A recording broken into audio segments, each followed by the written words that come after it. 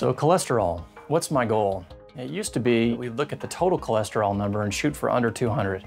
Well, it turns out that doesn't tell us enough information. So what we do now is subdivide the different types of cholesterol into LDL, HDL, VLDL, and there's a lot of subtypes. But the big one to remember is your LDL cholesterol in particular.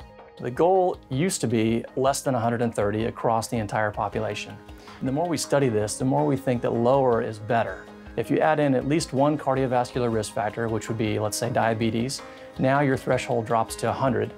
If you start adding in multiple comorbidities such as diabetes, high blood pressure, sedentary lifestyle, overweight, male sex, all these things are all risk factors. Now we start to push that LDL cholesterol even lower, with the goal being under 70.